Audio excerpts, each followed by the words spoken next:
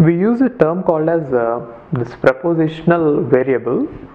So what is a propositional variable is, to every statement we assign, instead of writing the statement all the time, we assign a symbolic representation by a variable, and whenever we use that variable we mean that it is a statement. And why is it useful is, we try to combine many propositional statements, many propositions, in order to form a compound statement or a compound proposition. So in that case, if I have variables, it will be very useful. For example, if you take the proposition, my name is RRB, let us say I have a proposition, my name is Ravindrababu Ravula, okay, and now if I use the letter P, small p, in general small letters are used, or you can use in either capital letters also, it is not an issue, you can use anything, but this is a variable, right?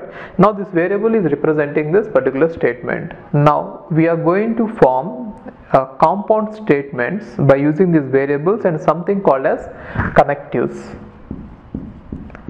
Connectives. So what are connectives is, these are the things which connect more than one propositional statement together, okay? For example, one such thing is negation. So if I use negation P, if P is my name is RRB, then negation P is my name is not, right? So it just use your common sense and put that not wherever it makes sense. It don't put like not my name is RRB, okay? And one other way of writing it is not the case. It is not the case that my name is RRB, right? You can use any of these two ways to represent this. And one other connective is conjunction, or in digital we have seen this, it is equivalent to AND. If we have two statements, let us say P and Q, let us assume that P does not represent this statement, P is a different statement now.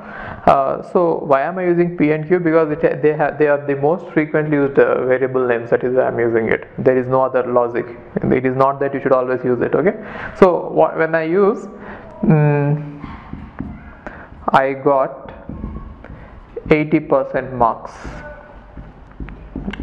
let us assume that it is a proposition, which means you can assign a true or false value depending on how many marks you got. And I got A grade, okay? So now if you have these two propositions, and if I write like this, P and Q, a conjunction of these two, then it means that I got 80% marks and I got A grade. That is the meaning of it, right? So simply put, you can write it like this: I got 80% marks and A grade. I just simplified it using the normal English language, right? So I got 80% marks and A grade. Now what about these truth values of, after using the conjunctions? I'll give you the tables. They are just same as how we have seen in this digital logic topic, okay?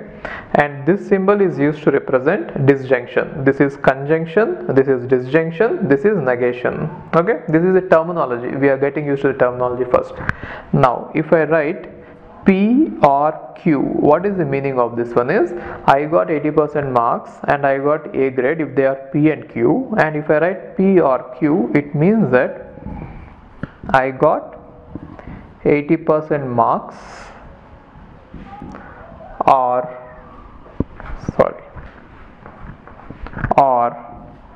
A grade,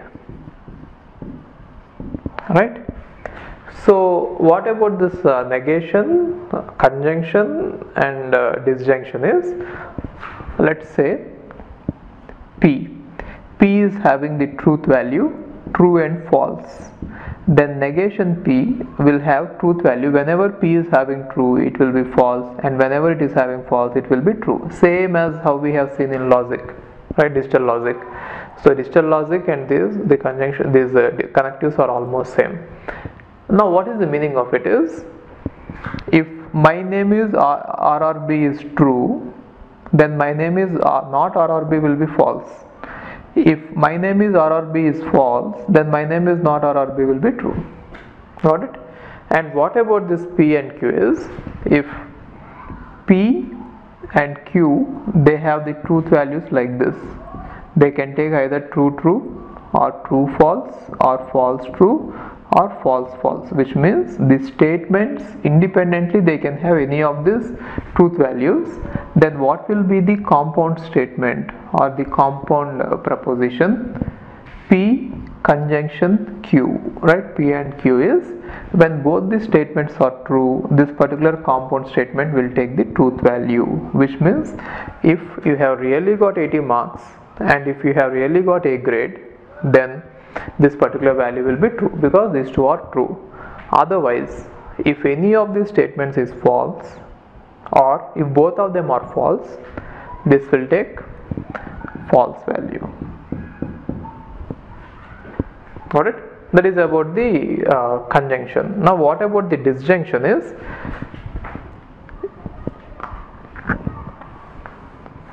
you know all this, just the basics. I don't think that you have any need of writing them down.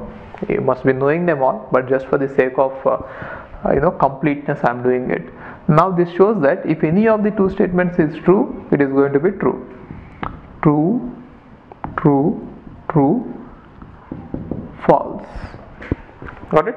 So these are the basic connectives, and we have even other connectives as well. We go step by step, or we can see one more connective here itself.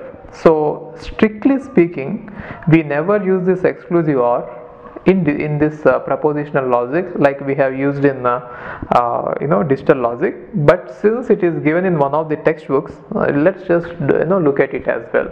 There is exclusive OR means like this.